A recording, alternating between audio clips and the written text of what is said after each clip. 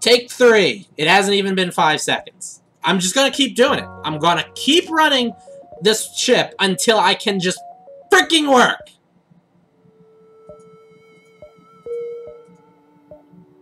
Oh my god!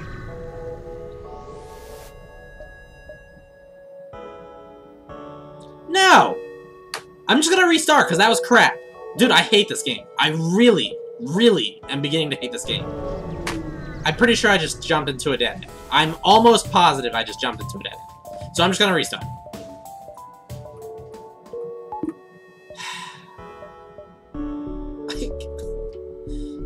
I so badly want this game to just be fun. Like, I just so badly want things to just go smoothly so I can play and be like, I'm enjoying myself right now. I'm having fun playing a video game. And it will not let me.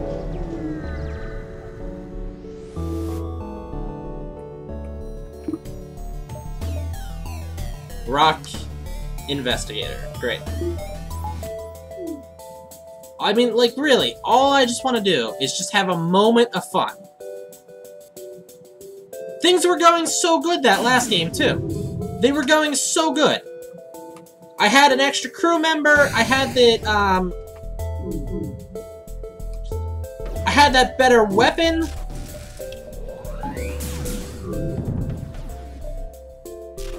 Like, they were really going well. And then it just jumped all over my face. Good thing you shot the same room twice in a row, though. The least useful room on the enemy ship. You shot it twice in a row. I wouldn't want you to hit something important. Thank you. You finally managed to hit their shield room. Dude, this is why I have, like, the worst luck with this game, kinda consistently. Kinda consistently.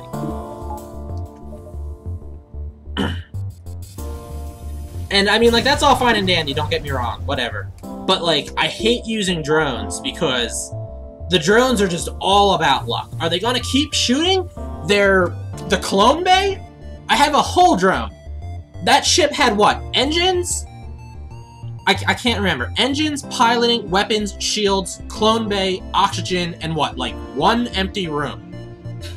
Every one of those rooms would have been useful besides the clone bay or the oxygen room to hit.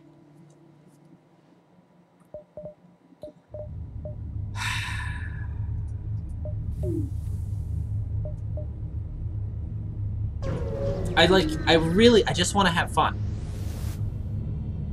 Sector scanner. Okay. That's good. I don't want a sector scanner, so I'm gonna sell it, which is great. I'm not gonna buy trinkets. Damaged ion burst. Projectile smokes. Yeah, whatever. Quick shot.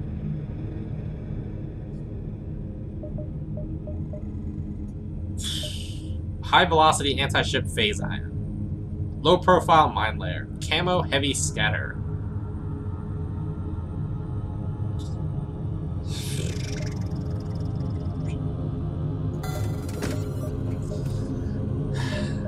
Part of me wants to buy that.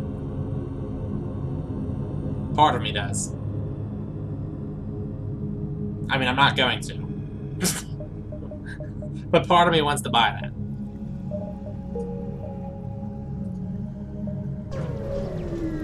A crewman would have been nice. Or a cheap real weapon. Welcome up. Oh my god. Alright, we're like... Oh my god. I got an extra crewman. It's... I don't know, like... Is the game about to crash? Because, I don't know. I just feel like... Every time it looks like it might be good, it immediately just dumps all over me.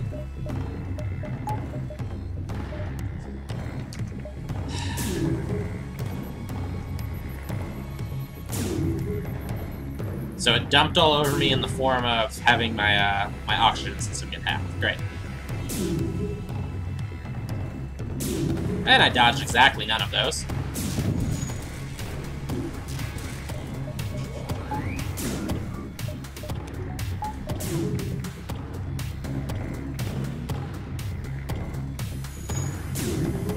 Now if we can kill them before my people all suffocate and die...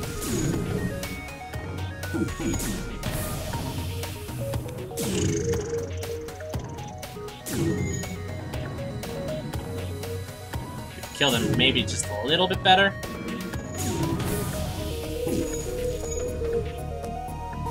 There we go. Oxygen systems are now powered. Now I get to sit here and wait for my crap to refresh. Anyway, you know, I'm almost positive I just put power into the oxygen room. And I don't have power there, and I don't know why. Alright, well, in attempt number 2, we're on attempt number 3 here. In attempt number 2, I had started a 2-story part, and I didn't get to the second one, so I'll start the second story here. I mentioned in part 2 that I used to ride my bike to school. I really only rode it to like intermediate and middle school, so that was 5th through 7th or 5th through 8th. It was 5th through 8th that I rode my bike to school. And I also mentioned how there was like it was mostly uphill on the way to school. So in like early spring or kind of like fall, it would be kind of cold in the morning, as you can expect. Let's see, how can I get to that? I have to go upward. So I'm gonna go boom, boom, boom, boom, boom, boom, boom, boom, boom, boom, boom. Okay. So yeah, I'd go up the hill in the morning, and it would be cold. So I'd always wear like a sweatshirt, or actually I had when I was young, I went to Canada and got a fleece sweatshirt kind of thing. It was actually pretty nice, just for the record. All right. We've got a scary beam weapon, a much scarier missile weapon, I should say. On the upside, at least I know I don't need to worry about misses. On the downside, I need to worry about boarding parties.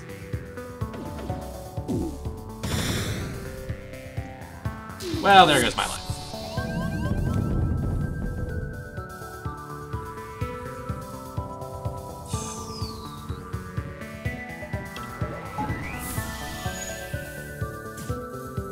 You know, it'd be cool if he would just not be there. Also, it'd been kind of cool if I had decided to eye on that a little bit sooner.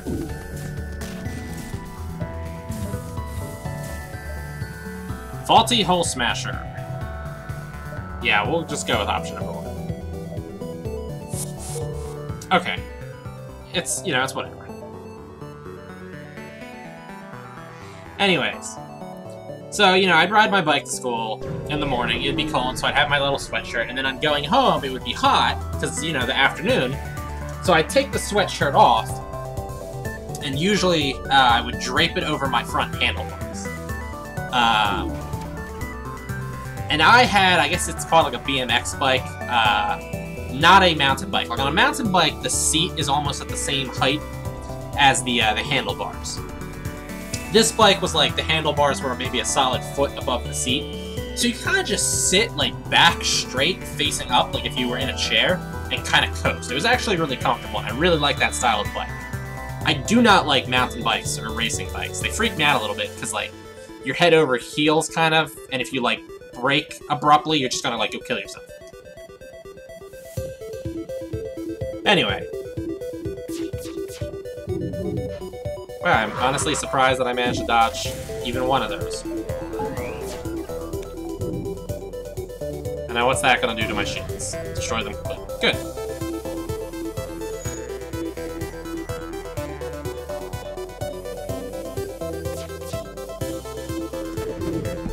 I would have loved to have been able to shoot out their weapons, but it wasn't to be. Oh well, I only took minor damage there. Anyway, so that was like my daily routine. At least whenever I didn't go to like a friend's house or something like that, I would, you know, I would just do that instead. Okay. I also, you know, real quick, I want to see what's this do. Yeah, you know what? We're doing it. Okay.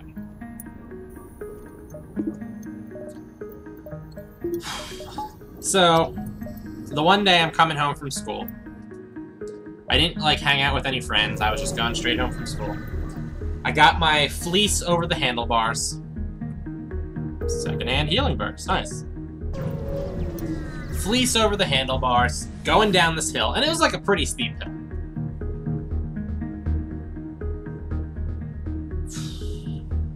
I'm just gonna accept that, sir. It said transporter refit. I was afraid it was gonna start beaming boarding parties all over my ship. Carefully secure the data package. Well, I'm not going to be turning that in anytime soon, because it's all the way down there, because, you know, why not?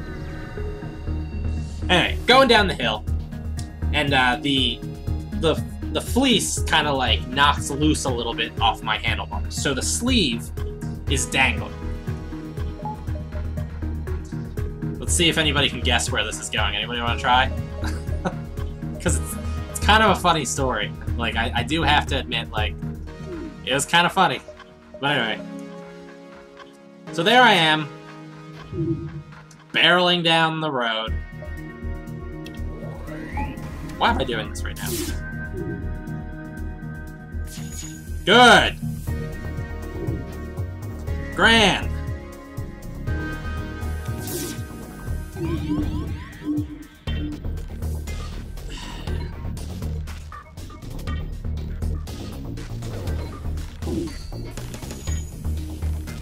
Well, let's get rid of that for now. Send him back over there. Can't tell if that's getting through my my beams real quick. Come on, come on, come on. Thank God. Alright. So there, I'm shooting down the hill, going super fast. I'm down the sidewalk. There's not usually a lot of cars there, but occasionally there are. My sleeve's dangling and it gets caught in the spokes of the tire.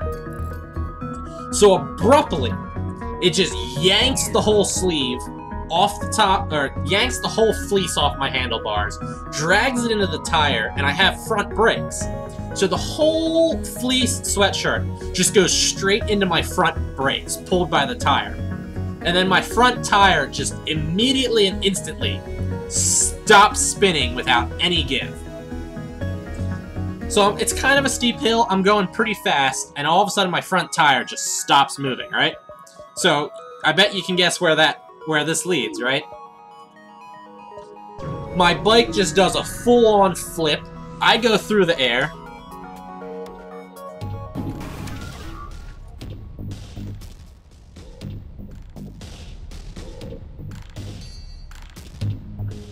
So none of those things will shoot my drone, it looks like. I sincerely hope. High rank Engie bomber. You know, a little bit more dodging would be kind of nice. Dodge? Of course not.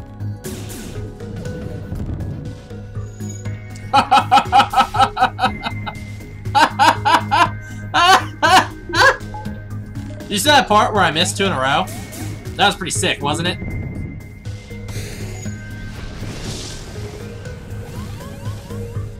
It's a good thing that my engine room's on fire.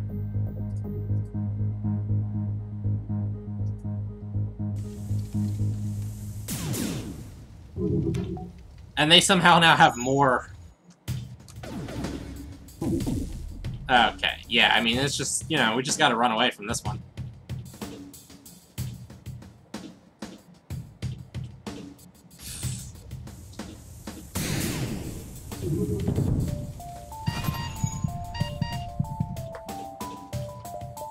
Just, like, for just a split second, stop and think about that situation. Like, I feel like the only real response you could have to what just happened there is awe. You can only be left at just an utter awe of that situation.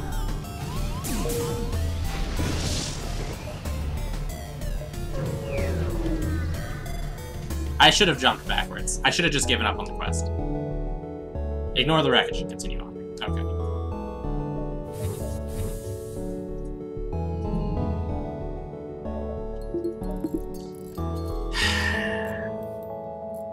Well, that's good. 6 hull points is probably sufficient to, you know, beat the game. I'm just gonna go straight to the Rebel flagship at this point, I think, is my plan. Actually, I'm probably going to die another idiotic death. But anyway. So yeah, I go head over heels over the bike. I'm literally in the air, like 3 or 4 feet off the ground, upside down, doing like a flip. And it happened right as I was getting to like the little ramp that leads into the road. So I go into the road, still kind of like tumbling through the air, and I smash. I'm upside down, my back goes just directly into the driver's side door of this dude's minivan who had just pulled up to the stop sign. I hit his door, my feet bang into his window, my bike skids and hits the back door of his minivan. I, like, just kind of, like, fold upon his door and then just fall straight down, kind of onto my head, but I'd already spun a little bit sideways, so it was mostly, like, my shoulder. I go down. If I had been going just a little bit faster, I would have been in front of his vehicle, and he would have hit me while I was in the air. So the fact that I went a little bit slower, or that he went a little bit faster, was what probably prevented me from dying. Because otherwise, he would have hit me. Like, I would have just directly impacted his car, or he would have ran me over. So, he must have thought that he had been coming up to the stop sign too fast, and I had crashed in an effort to, like, brake.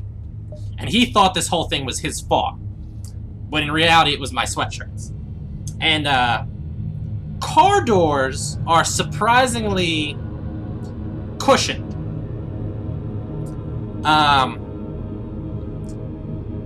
Like, when I hit the door folded.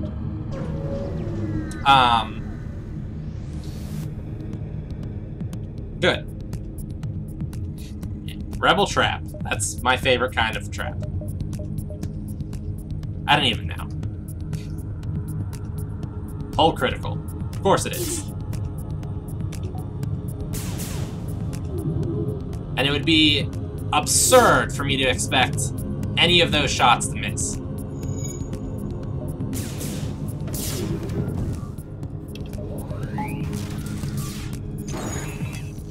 Holy crap!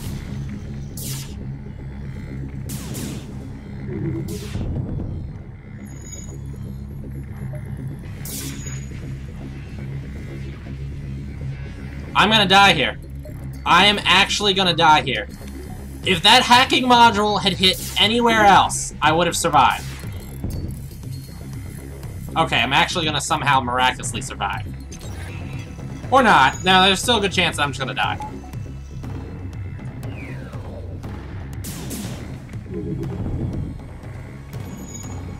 One more hit and I'm dead. I can't run. There we go. There we go. Okay, look, my scores are actually getting worse as we go. Anyway, so I smash into the dude's van. I land down on my head. The only real injuries I got some bruises on my back, but those didn't come until like a day later. I kind of scraped up my shoulder a little bit and like my elbow. But otherwise, like, I wasn't bleeding profusely. Nothing was wrong with me. There was a good chance I may have had a concussion, but I didn't actually have a concussion. So the dude is, like, freaking out because he thinks he probably, like, killed me. I mean, because, like, to be fair, I think, like, my legs and probably, like, my butt hit his window and probably scared the crap out of him. But, like, if there's one thing you want to not experience while you're in the car, it's the lower body of a person hitting your windows. Because you know something is bad in that situation. Meanwhile, I'm freaking out because his driver's door is severely dented. The back door is dented and also scratched because, like, I had pegs on my bike. Those hit it and, like, put a huge scratch on his door. So he's like, "Do you need to go to the hospital?" And I'm like, no, I'm fine, because I don't want him to look at his car and be like, "You need to pay for this." He's like, "Do you want me to call an ambulance?" I'm like, no, really, I'm fine, I'll just go home. He's like, are you sure you're okay? Do you want me to drive you home? I'm like, no, just don't look at me anymore, because I don't want you to connect me with the damage to your car. So I finally convinced him I was fine, and then I tried to ride my bike again, but I could not get the fleece out of the brakes. So I had to walk the bike the rest of the way home, and I had to walk the bike the rest of the way home while holding the front tire up, because the front tire would not spin at all. And I was pretty sore and, like, you know, bruised and scraped up and stuff, so that the rest of that walk sucked. And when I got home, I actually could not get the fleece out of the tire. So we actually had to take apart the tire and, like, remove the brakes so that I could get the fleece out. Anyway, this ends attempt number 3. Attempt number 4 will start in a couple